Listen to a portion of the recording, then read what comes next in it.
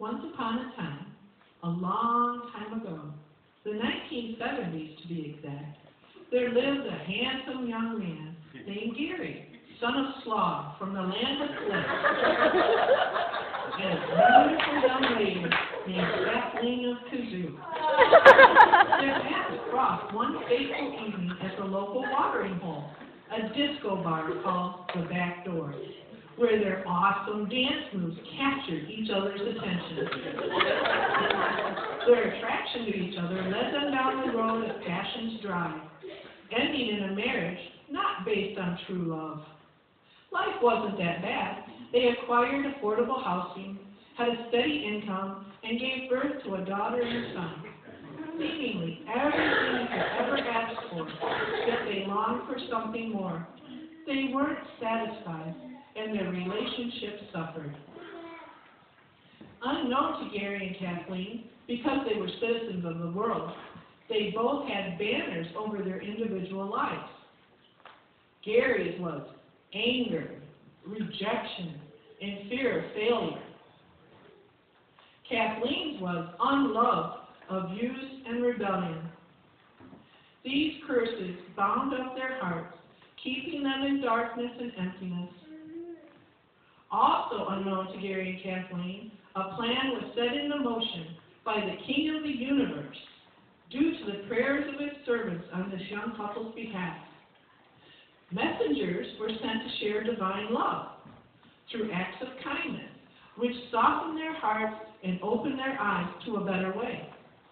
An invitation was offered and accepted by Gary and Kathleen to attend one of the services of the redeemed, where they both heard the voice of the King for the very first time, and they willingly bowed at his throne, accepting the gift of salvation. They had now become citizens of light, with a new banner over their lives called True Love. Over the next few years, Gary and Kathleen were empowered by the Holy Spirit, washed through baptism, and educated in the ways of the King, marveling at being made clean, forgiven, and truly loved.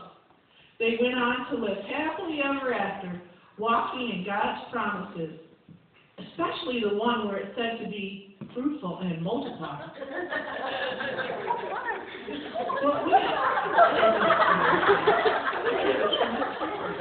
And this isn't where it ends. There is more. Yes, Gary and Kathleen were now citizens of life, with new banners over their lives called True Love that daily blessed them. But unfortunately, they still had those old banners thrown in the back closet that were dragged out every time they were selfish, unforgiving, and unkind to each other.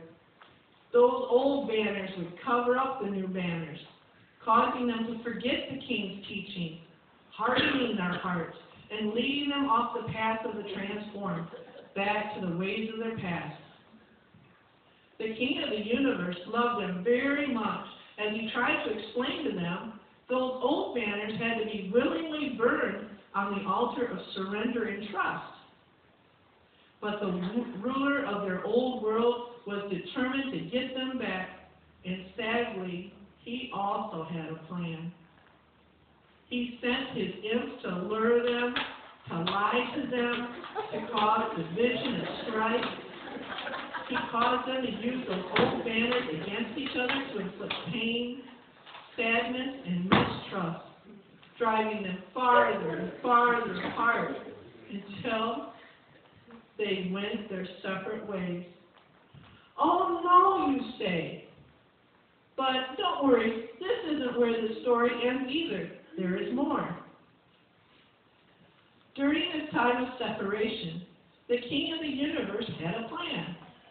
Because he knows the beginning from the end and promises never to leave or forsake his citizens, he sent his messengers to once again minister to their hearts the truth of his unconditional love. Though they lived in different places now, the old banners planted firmly back over their heads, the power of the new banner, true love, began to rise up because its power was greater than the power of the old. It began to do battle over their lives, empowered by the prayers of the redeemed, so that Gary and Kathleen could once more hear the voice of the King and once again bow their knees before his throne in repentance. This time, they both realized the error of their ways and worked in agreement with the King, destroying those old banners, breaking their power once and for all over their lives. Once that power was broken, they were able to forgive each other and come back to living together as a whole family, allowing the King to bring healing and restoration. The amazing grace of the King making all the difference in their lives. The story of Gary and Kathleen continues on with a valuable lesson learned, one that we all need to remember daily. Our lives are not our own. Galatians 2:20. We have been crucified with Christ. It is no longer we who live, but Christ lives in us. And the life which we now live in the flesh, we live by faith in the Son of God, who loved us and gave himself for us.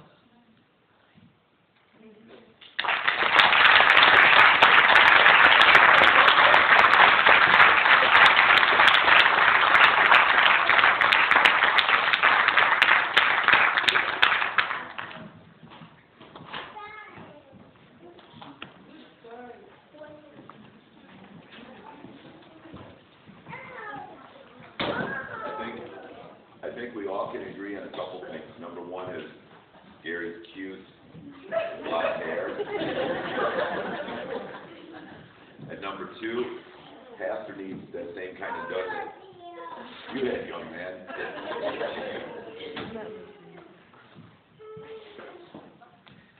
Next is the Browns.